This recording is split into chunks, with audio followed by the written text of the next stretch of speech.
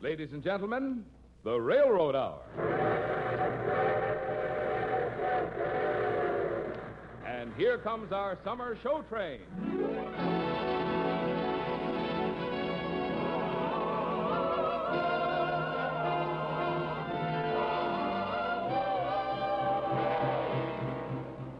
Tonight, the Association of American Railroads presents a new musical play by Lawrence and Lee, Journey into the Sun, starring Gordon MacRae and his guest, Dorothy Warren Show. Our choir is under the direction of Norman Luboff, and our music is prepared and conducted by Carmen Dragon. Yes, tonight another musical first is brought to you by the American Railroads, the same railroads that bring you most of the food you eat, the clothes you wear, the fuel you burn, and all the other things you use in your daily life. And now, here is our star, Gordon MacRae.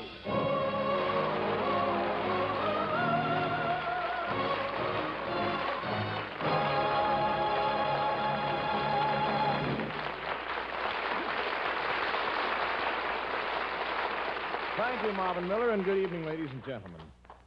Tonight, we go back almost 1,000 years for our story, Journey into the Sun. Dorothy Warren Show will be Vang Cha. My name, Marco Polo.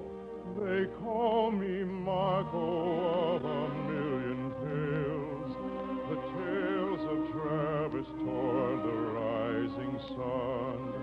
For I am one who cannot rest. Come, journey to the east, travel to the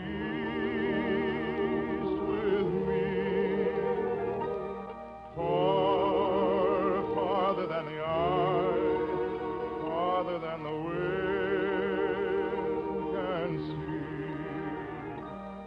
We shall travel higher than the clouds to where the leaping rivers flow from olive alabaster snow. We shall meet and mingle with the crowds whose language challenges the ear, a strange cacophony to hear. And as we move, following the curve of the never-ending sky, we fleetingly observe miracles to please the eye, miracles that would see and gladly die. They call me Marco of a million tales, my tales of travels toward the rising sun. For I am one who cannot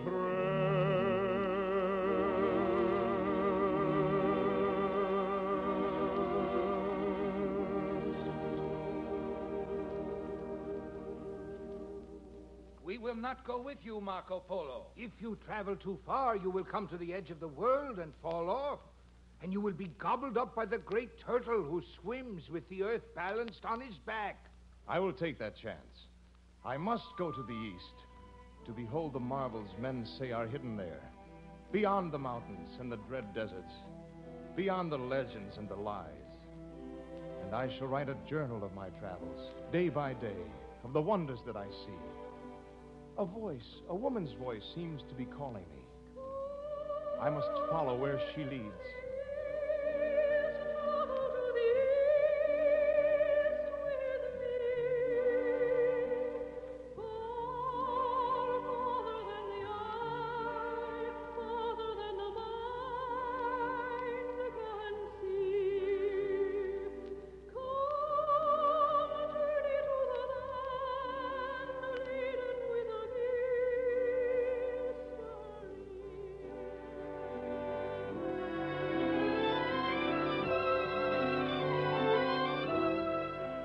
First day.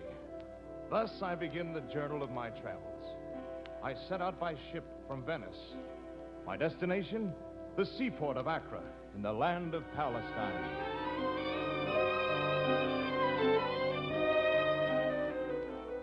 22nd day, I arrive in the Holy Land and join a caravan of merchants who are traveling to the east.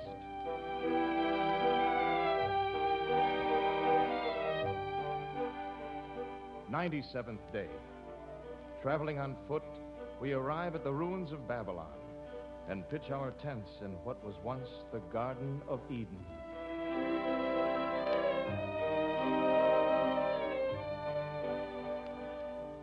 "400th day. The caravan goes no further, but I shall attempt alone to scale the lofty heights of Palmyre. One must creep along the face of a cliff which drops 3 miles into the valley below. It is truly the rooftop of the world. The air will scarcely fill out a man's lungs, and the fires have no warmth. I am weary unto death.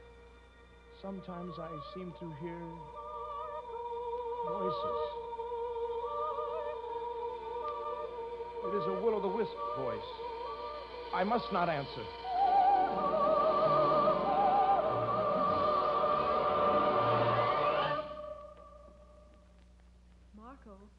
Marco Polo.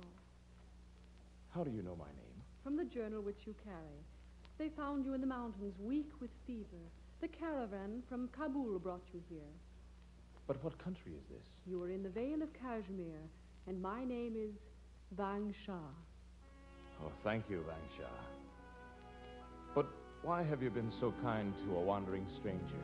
Are we not all strangers, wanderers?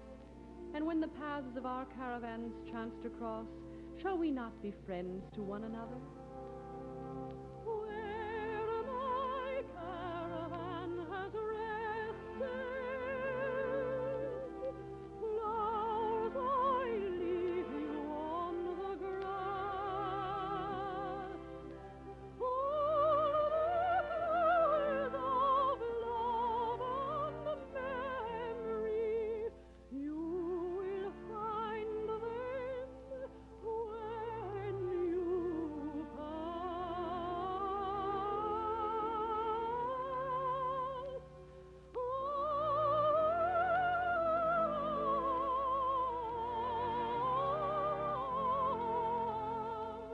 You will find them when you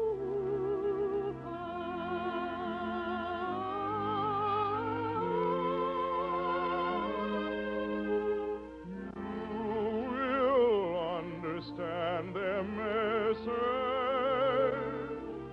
Stoop to kiss them where they lie. But if other lips have loved you, shed no tear and pass them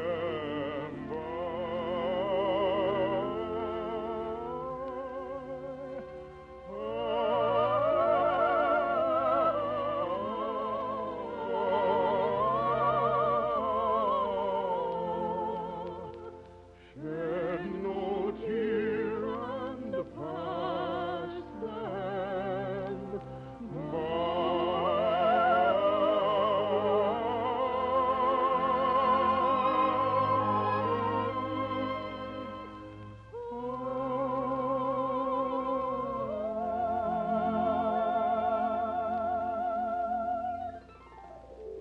Vang Shah, I think it was your voice I heard along the canals of Venice, calling me to journey toward the sunrise. And I have waited long in the fragrant vineyards of Kashmir, knowing not why I lingered. Come with me, Vang Shah. Where? I must travel on to the court of the great king of the East and deliver to him the greetings of the princes of Europe. Then must you be on your way, Venetian. What? Those who deliver messages to the mighty Kublai Khan are not advised to dally on their way.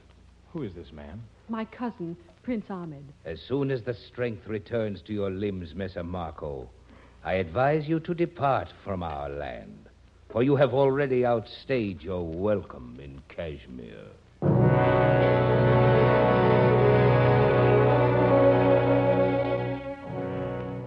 Go. You must go now. I I'm afraid. But why does Prince Ahmed hate me? Oh, he distrusts all strangers.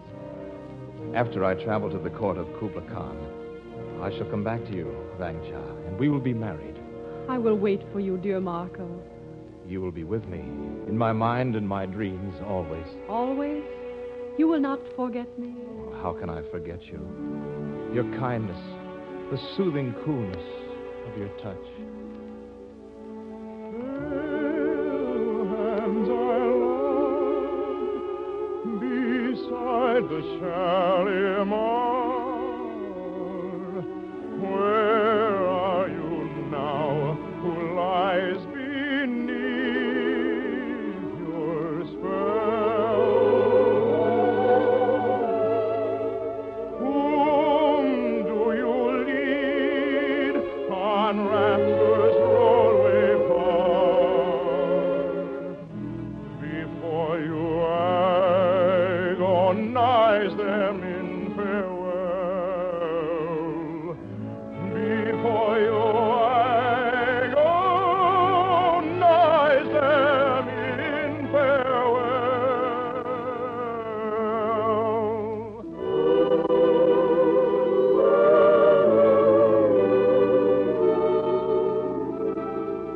Pale hands I love beside the Shalimar. Where are you now?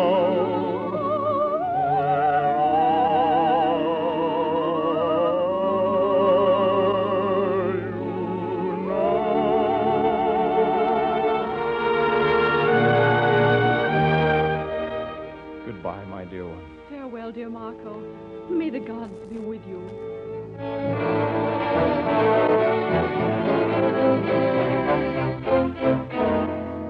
Vang Cha, The Venetian has gone, Prince Ahmed.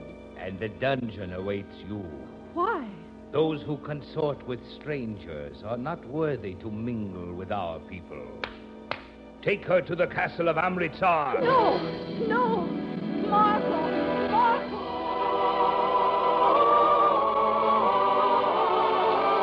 Pale hands I loved beside the Shalimar.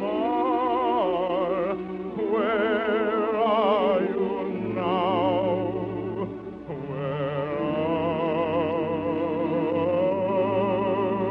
are you now?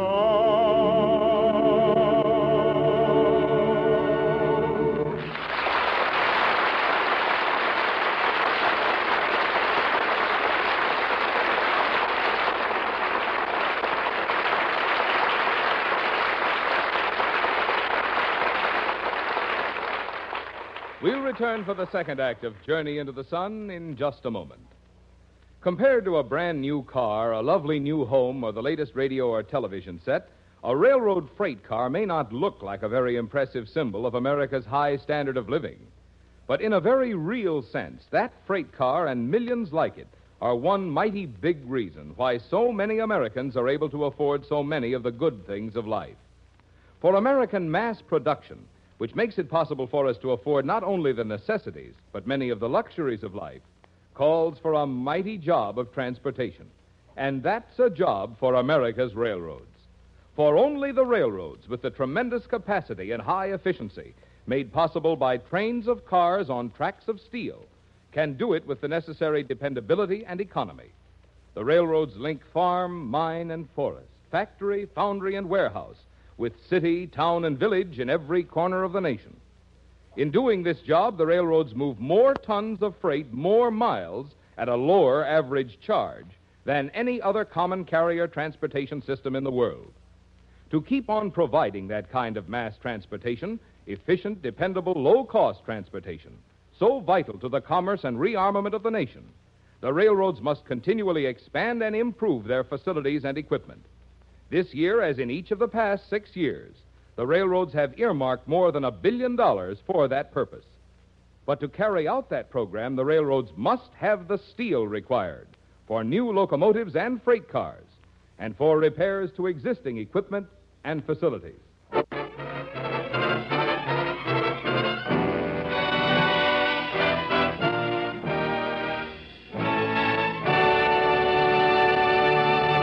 And now, Act Two of our Railroad Hour premiere, Journey into the Sun, starring Gordon MacRae as Marco Polo and Dorothy Warrenshold as Wang Sha.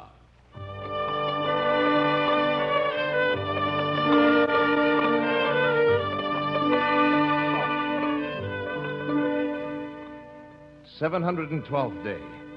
I have now journeyed farther toward the sunrise than any other traveler from Europe.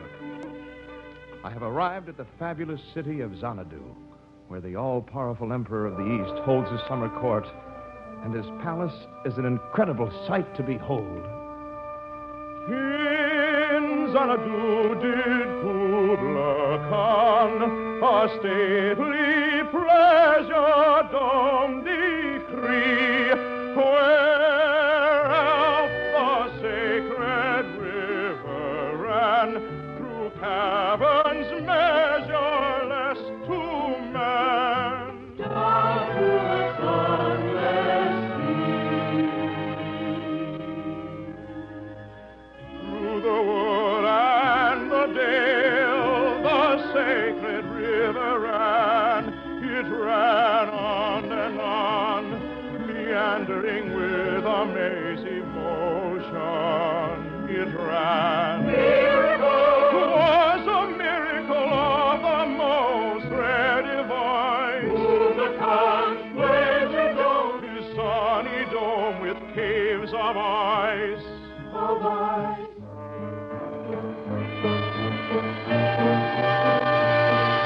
I would build that dome in air, that sunny dome, those caves of ice, and all the world should see them there, and all should cry, beware, beware.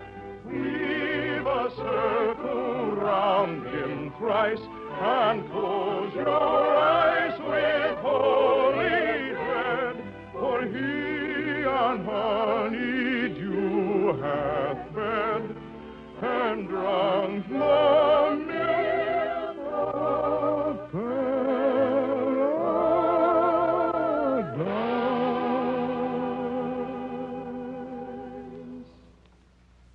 Marco Polo, His Imperial Majesty Kubla Khan bids you welcome and offers you the hospitality of Xanadu. Will you express my deep gratitude to the Khan? But tell him my most urgent wish is to have audience with him, so that I may continue on my way. It is necessary that all subjects patiently await the pleasure of the great Khan. But I am pledged to be married. The wedding time approaches. How long may I have to wait? Think not on the passage of time, Marco Polo, but hear the lesson of the temple bells, which grow not old, but ring more sweetly with the flowing of the season. I shall die with longing for you, Wang Sha. The temple bells are ringing, the young green corn is springing, the marriage month is drawing very near. I lie hidden in the grass, and I count the moments pass, for the month of marriage now is drawing near. She is young and very sweet, from the silver on her feet to the silver and the flowers in her hair. And her beauty makes me swoon as the mogra trees at noon intoxicate the hot and quivering air.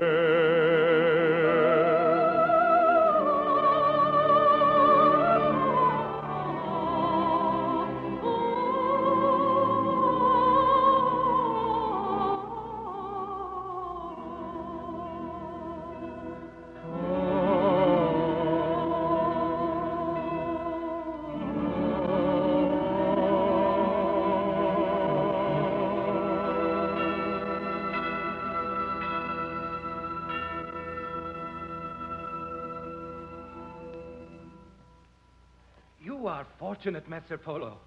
The Khan will see me. At once, come.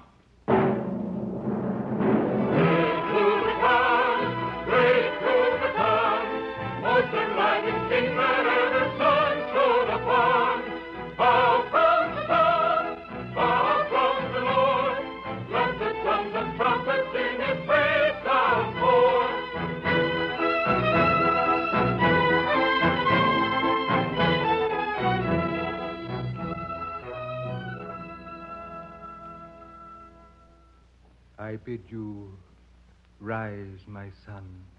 O mighty Khan, I am astonished by the wealth and splendor of your domains. I fear my people will not believe me when I tell them the wonders I have seen. You shall show them then. Name any gift you like, any treasure, and it shall be yours, Marco. This moonstone ring from my finger, this golden sword which I wear. There is but one treasure which I desire, O mighty Khan. A girl who dwells in your province of Kashmir. Her name is Vang Cha. Vang Cha. I fear the one gift you ask is not obtainable. You have word of her?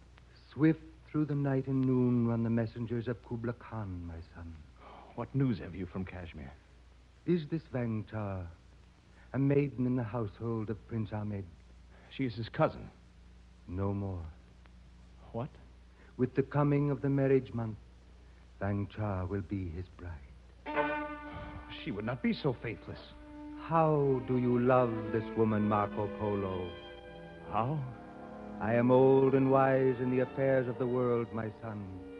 I know that most men love as they would love a flower, delighting in its fragrance and the softness of its petals. This is not love, but indulgence merely. It is love when the lover seeks to delight the flower, and each falling petal makes him die a little. I shall die altogether if I lose Vang Cha. There may yet be time. You will travel with my swiftest message bearers over the roof of the world to Kashmir. But I cannot stop the wedding of a royal prince. You shall bear a letter to Ahmed with the seal of the great Khan. And if he breaks that seal before his wedding hour and reads my command, Vang Cha will be yours.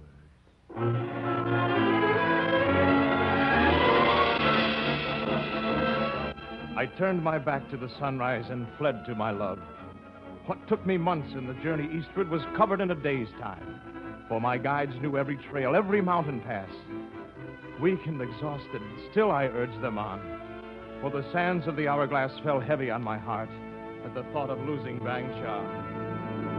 Pale hands I love beside the Shalimar. Where are you now? Where are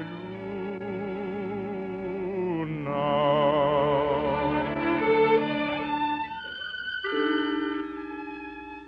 Breathless, I made the difficult descent into the Vale of Kashmir. But even before my eyes beheld the pink walls of the palace, I heard a sound which chilled my heart. The temple bells are ringing, the young green heart is clinging, and the marriage hour is drawing very near. Stumbling with weariness, I ran through the dusty streets to the palace. Ahmed!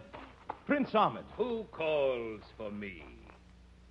Ah, the Venetian. You come at an appropriate time, Marco Polo, to witness my wedding to Vang Cha. I bear a message for you from Kubla Khan. Ah? Congratulations, no doubt, from His Imperial Majesty. Break the seal and read. Very well.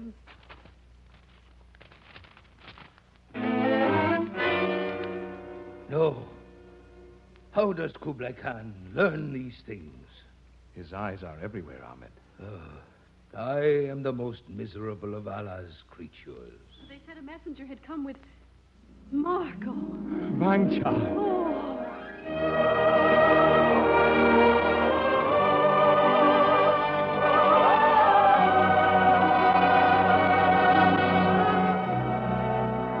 I thought I would never see you again. Kubla Khan is as good as he is great.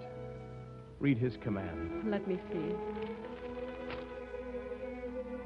To the suzerain Prince Ahmed of Kashmir, our imperial anger is aroused that you have forced the maiden Vang Cha to marriage by imprisoning her in the castle of Amritsar.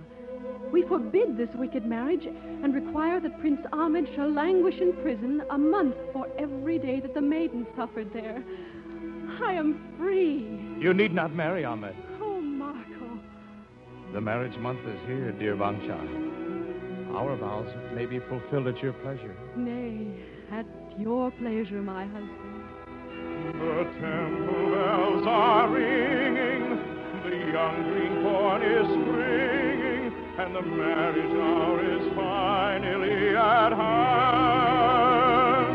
And our moments of delight through the morning and the night Shall be endless as the sands. Oh, sands.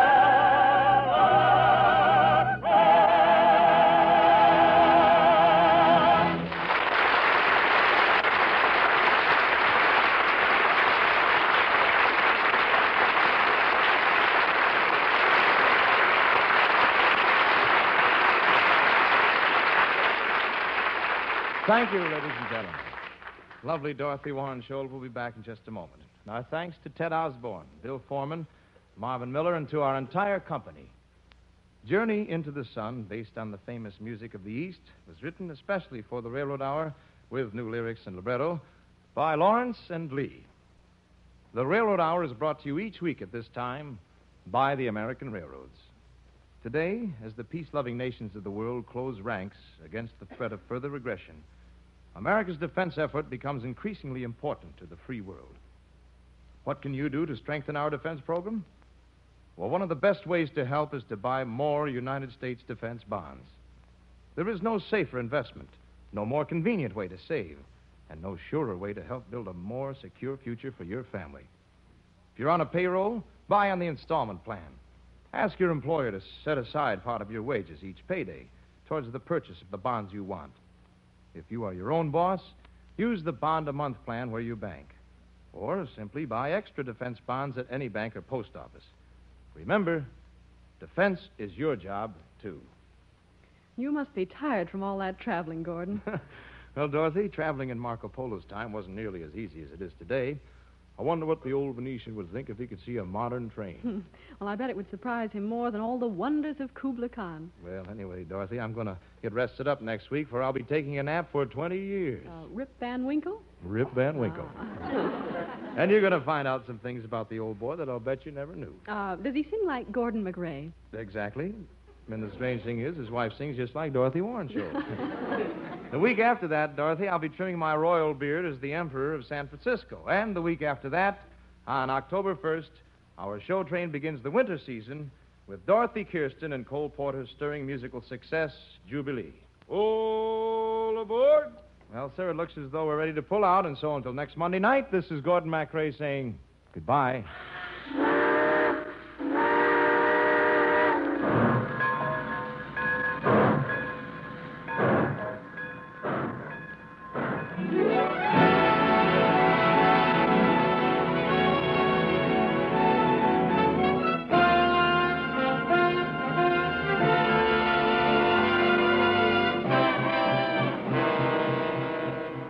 Gordon MacRae can be seen in Warner Brothers on Moonlight Bay. Our choir is under the direction of Norman Luboff, and our music is prepared and conducted by Carmen Dragon. This is Marvin Miller saying goodbye until next week for the American Railroads. Now stay tuned for your Monday night of music on NBC.